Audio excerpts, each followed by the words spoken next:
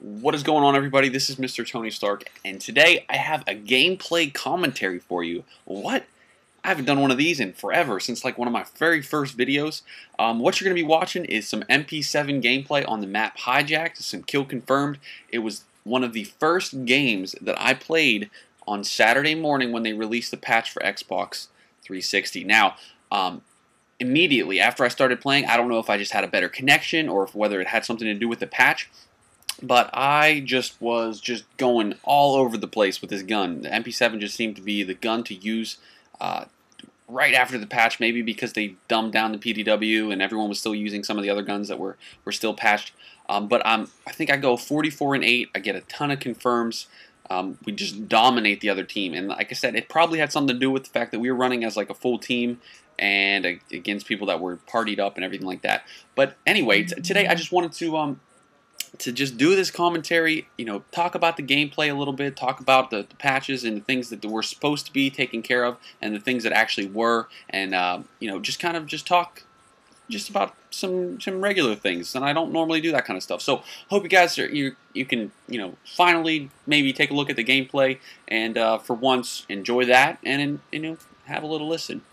So they were supposed to nerf the SMGs. That was one of the first things that they were supposed to do in the patch. Now, what they told us that they were going to do and what actually happened, I don't really know if we're going to actually feel the full effect of it for a week or two until we really can tell the difference. Me, right off the start in this game, you'll see that as I'm running around with the MP7, I believe I'm using the laser sight, the foregrip, and fast mag. That's my normal setup. Actually, you know what? No, on the MP7 I use the laser sight, the foregrip, and the long barrel. And that's my normal setup just for that because it adds a little bit more accuracy. But with the MP7, it seemed that because they increased the recoil just a tad, that I was actually able to stay on target more than normal. As you can see, whenever I'm shooting, the gun seems to stay pretty level with the foregrip because I aim down sight a lot. Now, whenever you are firing from the hip with the SMGs, the spread pattern and the spray pattern of the bullets are going to be a little bit wider than they were. Before, you were pretty much able to run around the map and hip fire and just get like triple sprays, quad sprays just from firing from the hip. But now you're going to see that aiming down the sight is going to help a lot more with SMGs, and that's going to be a big thing that you're going to want to remember if you are using an SMG or a rushing class. Another thing that you're going to want to do with these, these balances and nerfs of this SMGs, if you're a rushing style player, is you're going to want to bring your kill streaks down a little bit. That's just a personal opinion. If you want to just rack up the kills, keep being able to play the objective, because if you're able to throw up, a hunter killer or a lightning strike, as you can see in this game, you're able to suppress the enemy basically to their spawn. The more people that you can keep down, the more tags you're going to be able to pick up without being shot by one of the other teammates. And that's ultimately, one of the biggest things that you're going to want to do is actually keep the enemy from shooting you while you're picking up the tags. Ultimately, people just like to run and gun and kill confirmed, and they like to kill whore, and that's okay. Sometimes if you have a full party and you just want to do that, you can see, we're racking up the tags. We could have probably taken this game and gone for a while after this and just, kept going with it.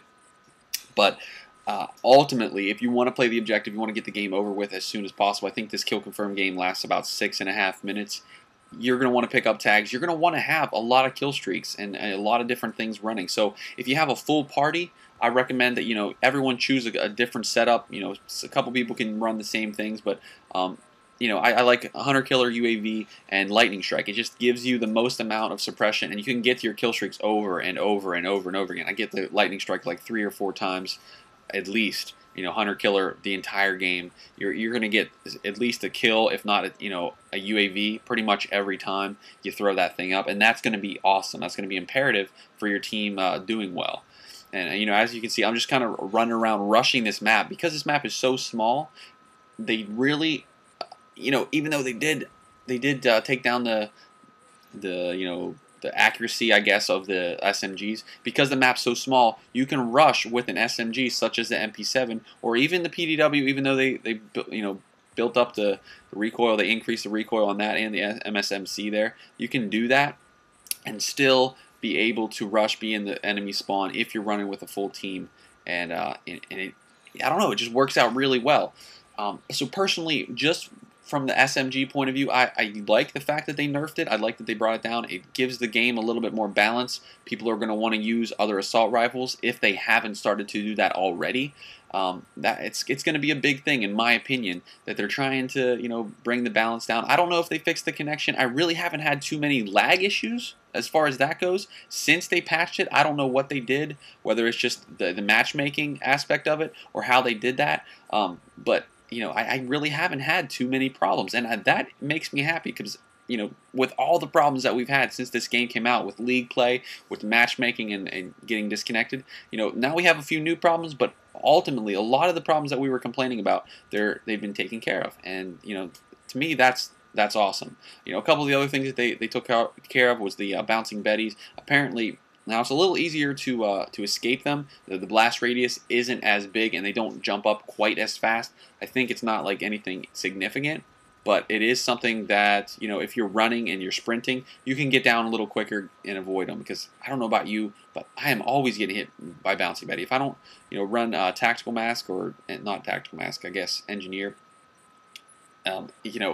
I can't see them. I just something about it. I don't know if it's the fact that I'm partially colorblind or what, but I can't see them on the ground a lot of times, so I just run right over them. And if I'm not paying attention, I get killed by them a lot.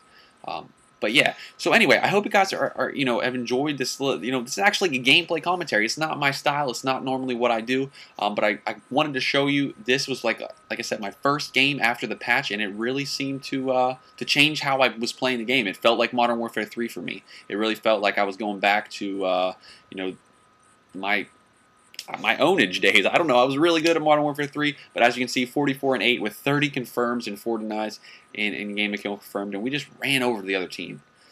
Yeah, so I hope you guys enjoyed. If you have any questions or have any thoughts on the patch, please feel free to let me know. If you like this video, please feel free to leave a like and a comment in the comment section below. And as always, if you're new around here, check out the rest of my videos and let me know if you like it. I'll talk to you guys later. Peace.